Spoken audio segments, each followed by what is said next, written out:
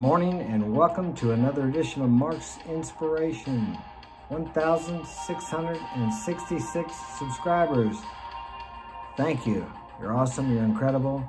And we got to get over that 666, right? The number of the beast. It's just a number. Don't worry about it. But thank you very much for being here. And let's all walk the path of enlightenment together. And what is enlightenment? Enlightenment is more than just some spiritual, mystical experience. It's recognizing the reality we live in today, but visualizing the reality you want to live in tomorrow. You can create your own reality. Things change on the outside when you change on the inside. But that's not our topic for today. Hit that like button, subscribe, follow me on Rumble at Mark's Inspiration. And let's go. Today's topic is this. I got a Bible verse today. As you guys know, I'm not a religious person. But I was thinking about how women want to be treated and how men want to be treated. How women want to be loved by men. Let's see what the Bible says about that. In the same way, husbands ought to love their wives as their own bodies. Husbands ought to love their wives as they do their own bodies. Now, what if I told you that I told my wife that she was fat and she needed to go to the gym to work out? Oh my God, what do they call that? Fat shaming? Is that an act of love if I say that to her? Most people would think not. But is it an act of self-love if I look in the mirror and say, Mark, you're fat, you need to lose some weight? I think it is. If I love myself, do I discipline myself to go to the gym, to work out, to take care of my health? Yes, because I love myself enough to look at myself in the mirror and tell myself the truth. I could also look at myself and say, you know what, Mark, you're a sarcastic SOB. If I am, sometimes I am. Sometimes I do it for fun with my buddies. You guys know how that is. It doesn't work too well if you do it with your significant other. Women don't take that as well as men do.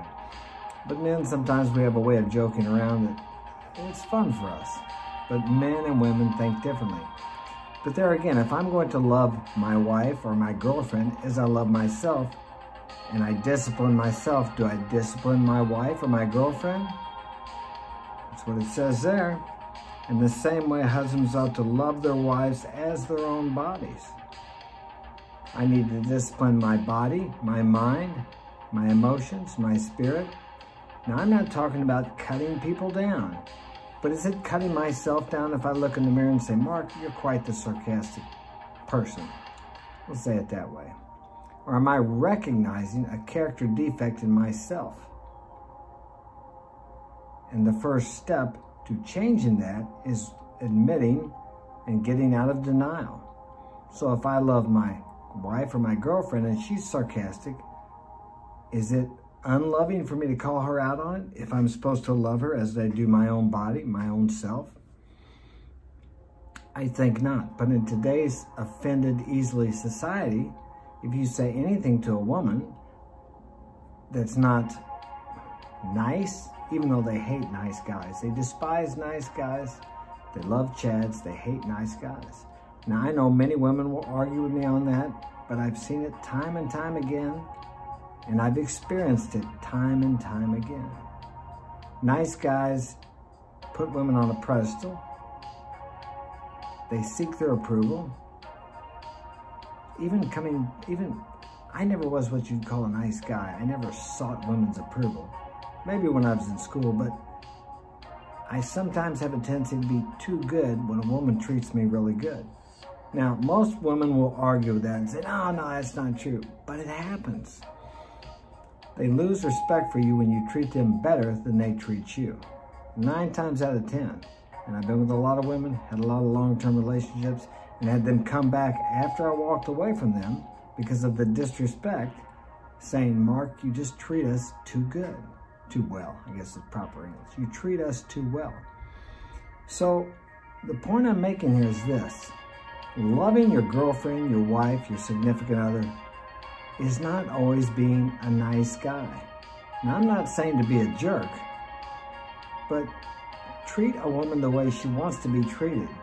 And she doesn't want you to be a nice guy and treat her like a nice guy would. There's thousands of nice guys out there that would just beg to have a chance to go out with her. But she's with you. And she's not with you because you're a nice guy, unless she's just using you and taking advantage of you. And that's something that is very common these days also. But that's not the situation you're in if you're watching me. And if you're moving in that direction, you may need to move out of it. But loving someone else as you love yourself is not always telling them what they want to hear or being Pollyanna and just praising them all the time. Sometimes, more often than not, it's telling them the cold, hard truth about something they can't see in themselves. I've had mentors all my life.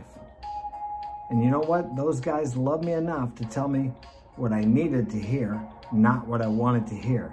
Our society has become so soft, we don't even let people put the thumbs down on YouTube videos anymore.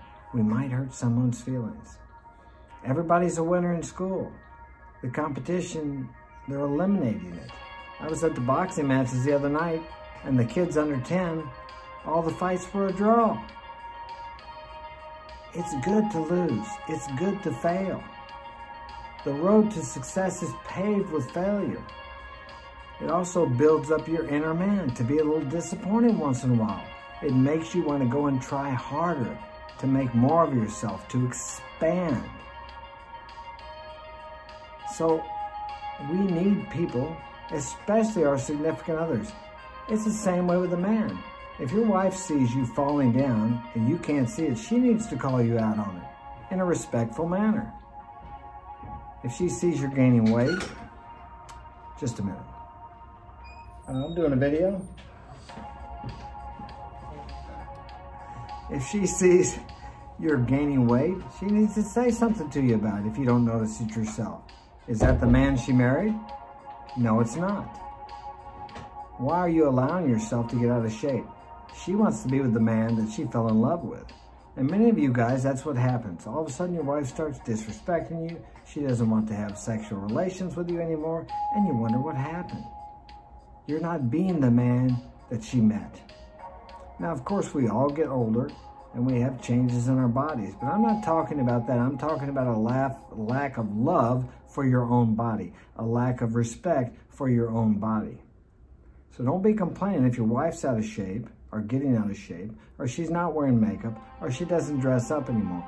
Go take a look in the mirror. She's going to follow your lead. Are you treating her like she's special, like she's important to you? I'm not talking about fawning all over her and buying her gifts all the time and telling her how beautiful she is. I get sick of that.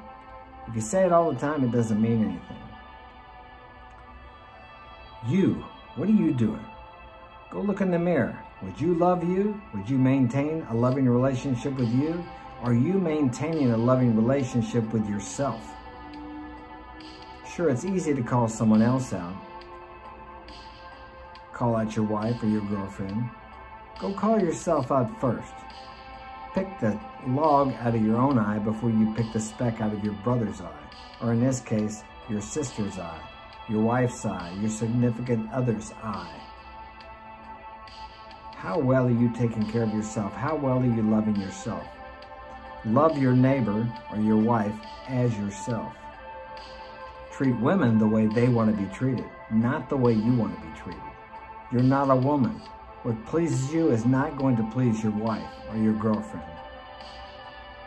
Something to think about. If you'd like to get my help personally, marksinspiration.com is my website, or you can contact me directly at marksinspirationalguidance@gmail.com. I'll put the links in the bio. Check out the show we did last night with, what's his name? Rosamund P. Cherubin. He wrote the book True Male Nature 101. It's a great book for you guys. It's written more for sons of single mothers, but it's beneficial to anyone. I read it, good book. I learned some things from it myself. That's all I have time for today. Take care. Thanks for joining me, and thank you and welcome to my new subscribers as well as my wonderful existing subscribers. We can't do it without each other. No man is an island or woman. Take care.